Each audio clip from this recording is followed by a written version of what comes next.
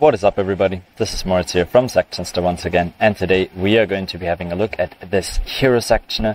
Comes with this nice title, a bit of text, got the button right here, and the nicest part of it is of course the scrolling images, which are going in both different directions, and you can customize this whole thing to your likings. I'm going to show you how you can do this in a few easy steps.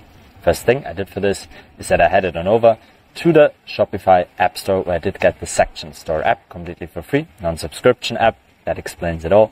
And I got this section inside the app right here. I just open it up in the admin area of the app, and here I can simply click on it and get it for a little fee of $9. It means if you bought it once, you will also own it forever. You're not going to need an expensive developer, and you have a bunch of nice benefits you can do with that whole thing.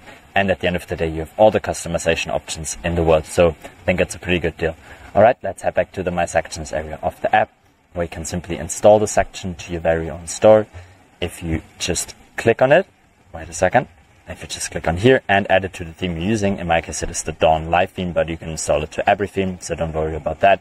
And another nice thing about this section and all the sections inside the store are, even if after install them, you can simply deinstall the app and remain with the section itself. So it's not going to store you slow down in any sort of way. So yeah, let's just open up theme editor right here. Already done so. That is the one you saw in the beginning of the video. If you add it completely from scratch, just click on Add Section, type in S is Hero 9, and that is the one.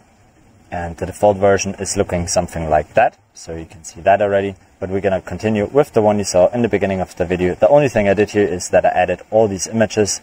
I'm going to show you how this works. So if you click on one of the images, you can simply change it here. And if I would add a new one, I just click on Add Image, click on the block itself, and here I can just chuck in a new one. So that's how easy this works. And another thing I would like to show you is how you can customize the whole block itself, the text, and many other things. So here you can see if it's going to be images content. Maybe we're going to put it like that, just so you can see. We can increase the body gap. Got a bit bigger now. And here we can also change the text. That's to own for a lifetime. I just want to show you that it's updating live. So this is working. We can change the font, change the heading size. Maybe we don't want it that big. Of course, the whole thing is fully responsive, so we made sure of that. Optimized for mobile, because you're going to get a lot of customers on mobile. So this is something we definitely guarantee you. Here we can also decide how the text is going to be aligned. So if we want to have it in the middle, we can do that as well. Or if we just want to have it in the middle on mobile, as you can see right here. And then also, because of consistency, we're going to do the same thing here, and we'll do the same thing with the button as well. So we want to have it in the center on mobile. Let's switch back to desktop. Here we have it again, and a bunch of other things we can customize. For example, like adding a little arrow to the button, deciding how big the image is actually going to be. If we want to have them a bit higher, that is also possible. So like this, they're going to be a bit more stretched. So this was successfully done, perfect. And here we can also decide how fast the scroll speed is going to be. If you want to have it really slow, of course that's possible, and many other things. And another thing I would like to do is actually changing the section background color.